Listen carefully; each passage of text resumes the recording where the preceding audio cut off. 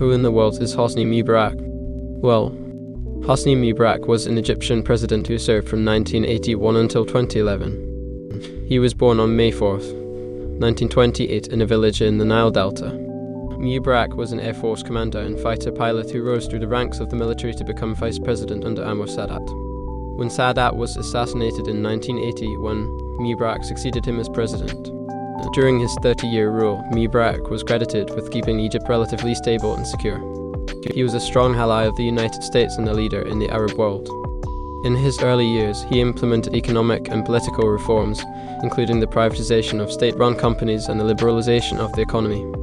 He also pursued a policy of modernization of the country's infrastructure.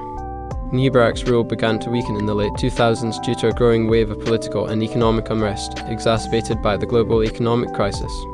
In early 2011, mass protests broke out across Egypt calling for his resignation. On February 11, 2011, Mubarak stepped down as president after 18 days of protests. Despite his controversial legacy, Mubarak is credited with improving Egypt's economic and social conditions.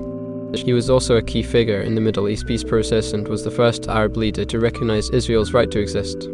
His legacy in Egypt remains divisive, but his impact on the region is undeniable.